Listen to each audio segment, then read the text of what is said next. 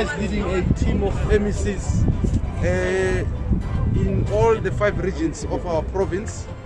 We are visiting different malls because, as you know, there's a lot of people who go to malls for different reasons, and we felt that it would be important to target them in those public areas. But we're also doing an inspection in the different shops, especially those that are selling food, to ensure that they stick to hygiene standards.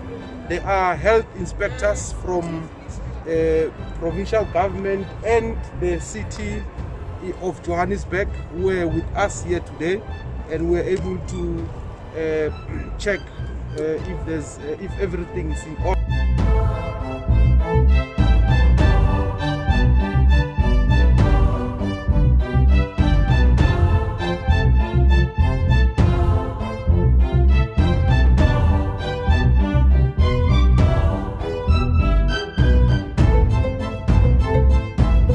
For more, go to ewn.co.za.